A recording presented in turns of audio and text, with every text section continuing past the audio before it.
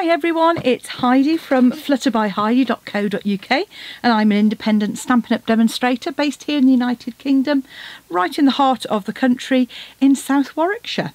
And today I've got a lovely card for you using the lovely lily pad item, which is available in Celebration, along with a sentiment from a new stamp set and some beautiful paper.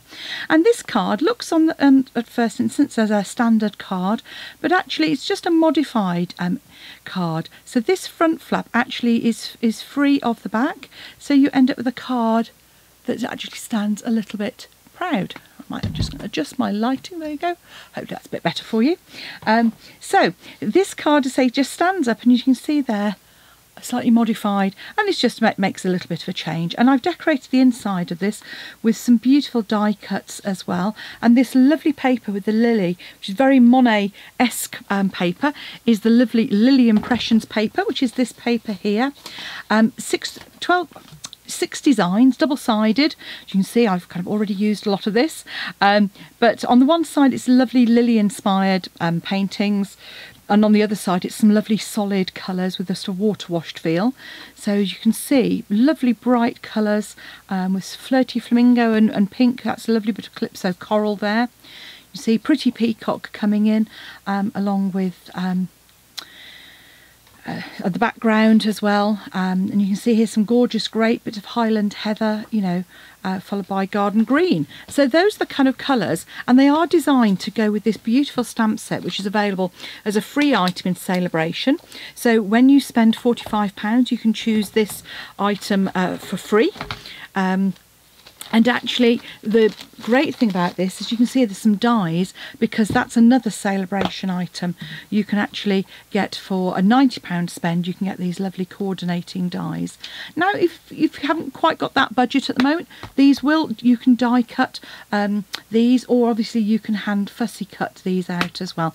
I've used the die cuts to act as an accent, and then the lovely happy birthday sentiment is from another fabulous new stamp set, which is this one here, which is the Peaceful Moments.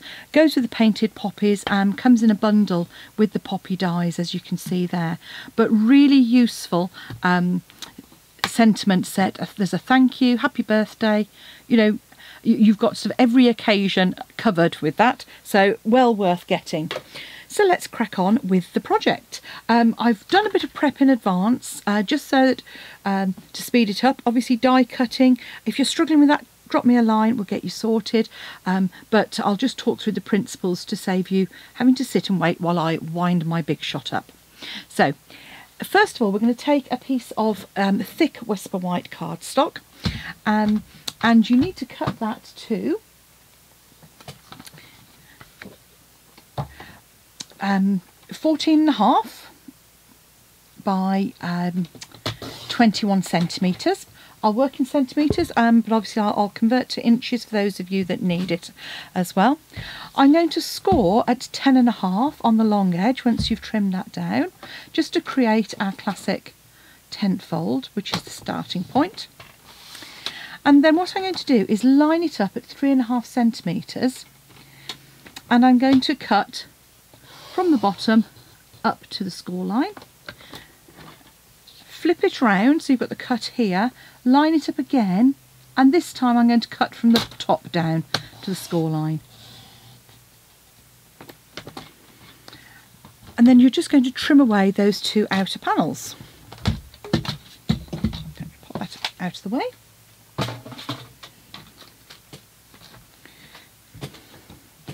And if you haven't quite gone to the top, that's absolutely fine. Better to leave it a little bit short and then cut up. Go, and then on the other side as well, the same.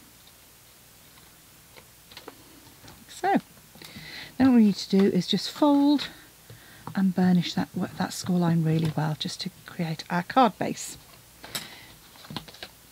So the next stage of this is to do some decoration. So I've taken one of the other papers in it, which has got more of the pretty peacock in. So I've taken the pretty peacock as my inspiration for the colour on this one. And I'm just adding those panels. Now I found it was easier to add the panels while the card was closed. And these panels I've deliberately kept the same depth as the card. So these are 10.5 centimetres by 3 centimetres. And you want 2 of those. And I say that just slots in at the top there. And it's the full depth of the card, so you've just got the border on either side. And if you hang over, if you make sure it comes down to the bottom, it's really easy just to pop in and trim that off. Then you can add your designer series paper, DSP.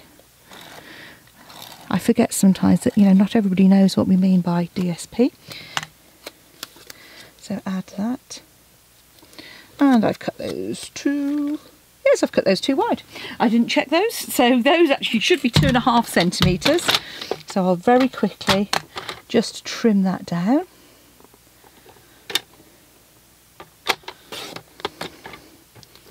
And my other one that is a little bit gluey, never mind, we will adapt.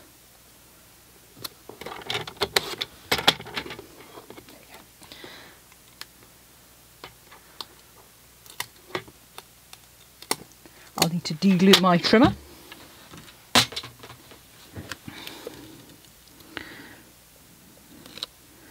So just pop those on. Again, the border either side.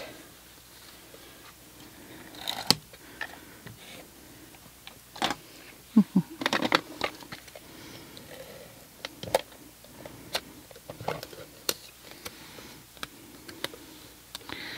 just pop those in there.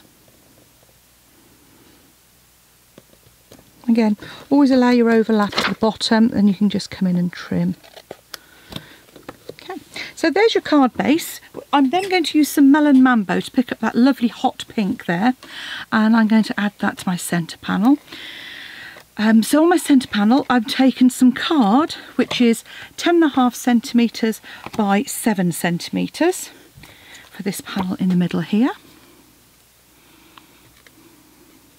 And I've used fuse here, so I just need to be a little bit careful to make sure I've got the... Okay, there we go. And then my Whisper White panel is 10 by 6.5. And because I'm not stamping direct onto that, I'm going to pop that on. Oh, I am stamping direct onto that. I was going to stamp my sentiment. Okay, never mind. We'll pop my panel on, and then we'll add the sentiment. So for my sentiment, I'm going to use some lovely Melon Mambo, and as I said, the sentiment comes straight out of the Peaceful Moments stamp set. I'm just going to open that up to minimise what I've got and pop that on there. Put my ink away, and then we can carry on with the decoration. So for the decoration then, first thing of all, we're going to need a bit of Whisper White cardstock. And the thing to do is to stamp these first. See if I can find a slightly smaller piece.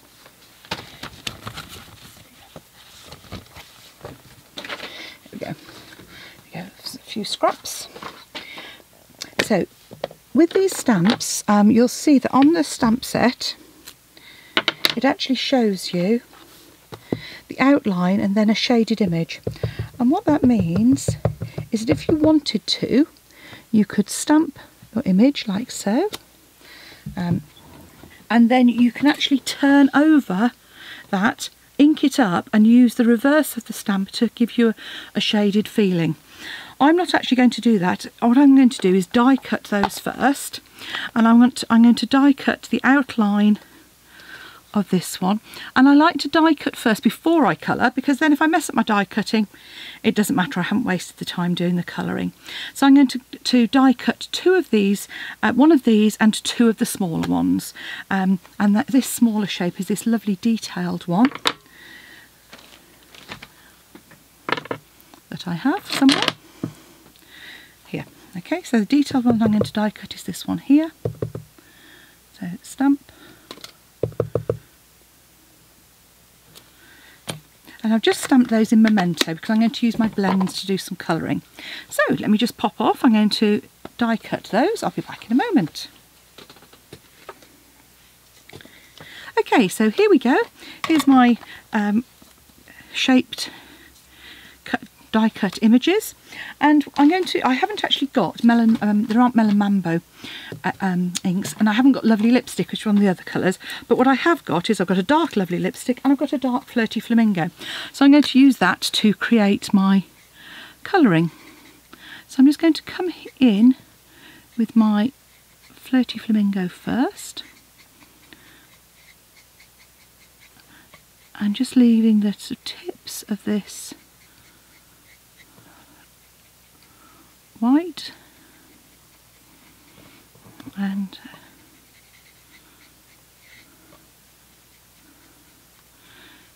generally trying to come from the bottom up towards the tip, so I kind of get those long strokes like so. You don't have to be precise with these, and you don't have to be too heavy-handed either. Okay, so we just pop those up like so. I'll do the same on these.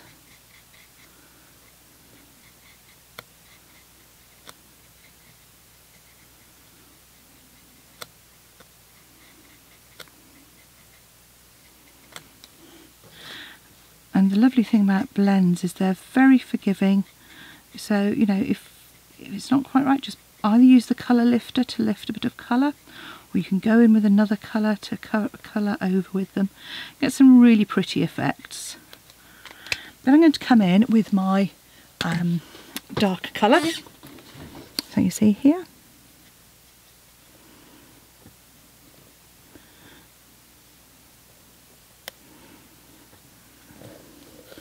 So I'm just adding just a small amount of colour to the base here, just in little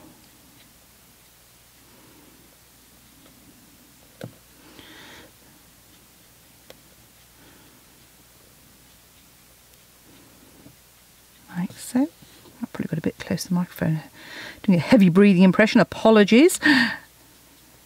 It's really difficult. I often stand, I suffer with a sciatic problem, so I sometimes stand up for crafting, which is fine until I forget and I stand up, and then of course I'm much closer to my microphone than when I'm sitting, so you get a somewhat odd sound, I suspect, but hey, there we go.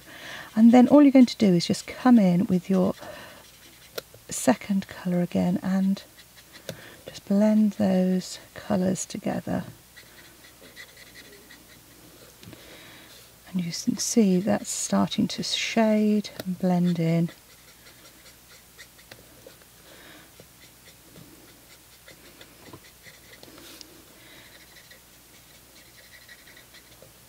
And you can always fill in those colours if you wanted to, just to give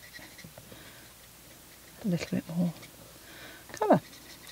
So once you've coloured all of those, the next thing is to finish our card off. So this is very much where we're going to stamp our leaves as well. Stamp and die cut. Only I haven't done those, so there we go. While I'm waiting, actually what I'm going to do is quickly shape that and add my leaf onto the bottom of that. So I'm just going to add a bit of glue onto my leaf there.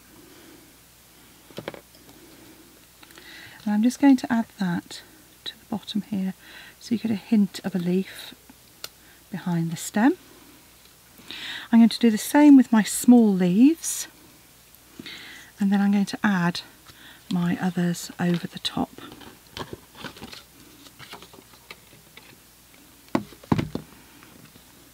And what I'm actually going to do for speed, just because I forgot to die cut, is I'm going to stamp my outline of my lily pad straight onto the card here.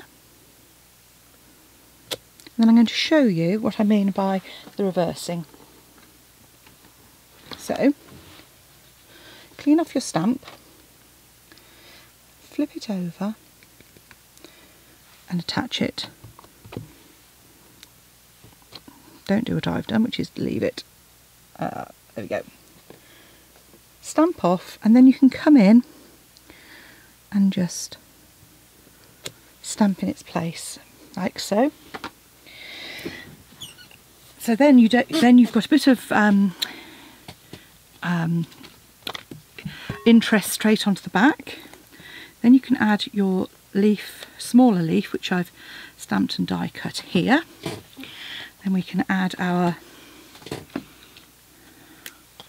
larger one just on the top here. Just put it to one side slightly with a dimensional. And what I've done is I'm putting a dimensional on the flower, but just adding some fine glue to the stem, because my flower is going to stand proud, my stem will go flat. I'm going to shape my flowers, then again just a dab of glue on the back of these flowers before I add my little shape leaf to the bottom, like so. I'm sure I had another one, I did, here we go. Pop that one on there. And then again, just pop a single dimensional in the back there for each of your flowers. So I'm going to put one just on there and another one just on the bottom here. And I've left them slightly overhanging the sides as well. So that all that remains is to just add some dabs of glue, because I don't want it to sit completely flat, onto the front of my flower, like so. And while that's drying, I can open it up, and this piece here, I found it was just perfect if I cut 2 flowers off there. And the great thing about this strip is there's a lovely strip across the middle, perfect for you to add your glue and attach it to your card. So that can go in like so. And there we have our pretty lily inspired birthday cards using the lily impression and some fabulous celebration items. Thanks for watching.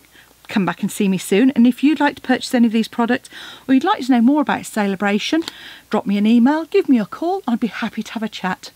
Bye now.